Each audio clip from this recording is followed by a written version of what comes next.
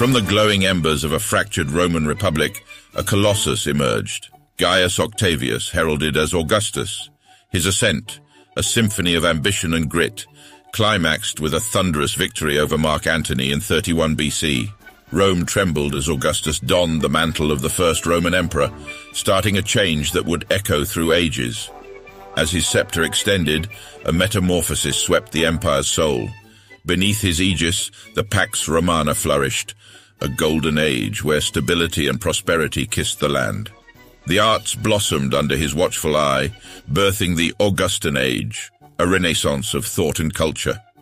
With keen mastery, Augustus rewove the fabric of governance, establishing a professional civil service and crafting a tapestry of provincial order. His legacy stands resolute, an indelible mark etched upon the very soul of Roman history.